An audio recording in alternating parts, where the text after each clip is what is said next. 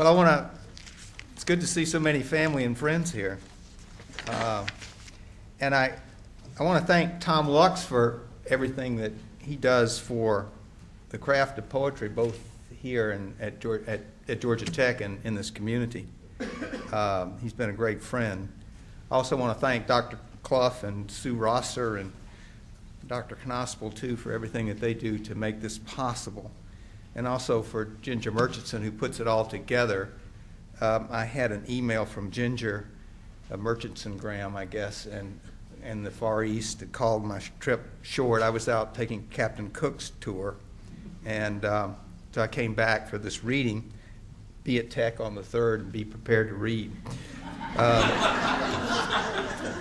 Yes, ma'am. Anyway, I really also appreciate these professionals letting an amateur sort of fit in between them. However, I want to warn you that in a couple weeks I'm going pro, and Tom is selling futures on the book, and you better get it now because it's going up. Anyway, I'm going to read you some poems from the book, one from each section, and then I'm going to read you a new poem that I wrote while I was out on my trip. But I got to be able to find the poems here first. This is a little bit about what I do. And this is also dedicated to the engineers in the room.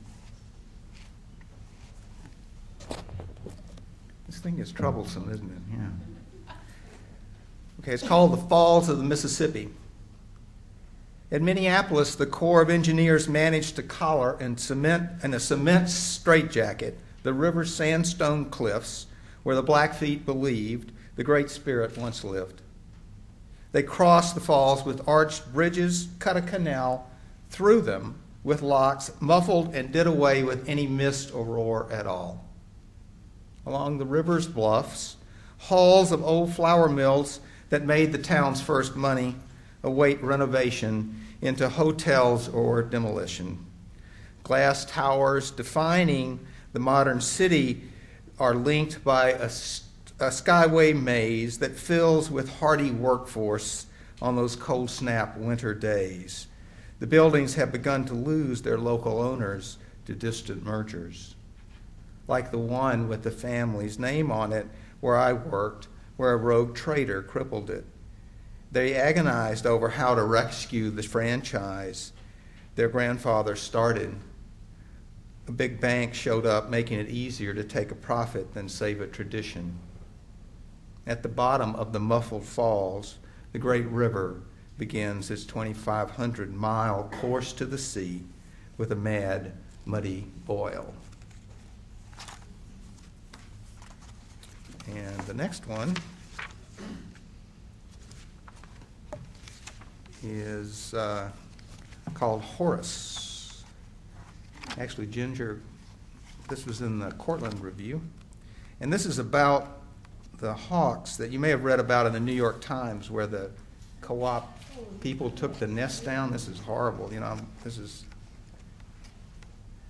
got to find this.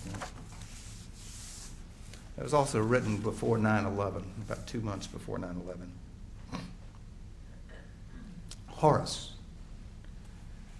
City birdwatchers bunch, binocular-eyed at the rim of the model boat basin, to watch a reluctant red-tailed hawk fledge from a nest high over Fifth Avenue.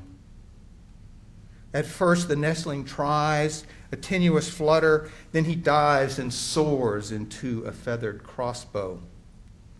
Son of Osiris and Isis, the falcon-faced god of light's effigy crowned Central Park's obelisk, erected in 1600 BC in Heliopolis,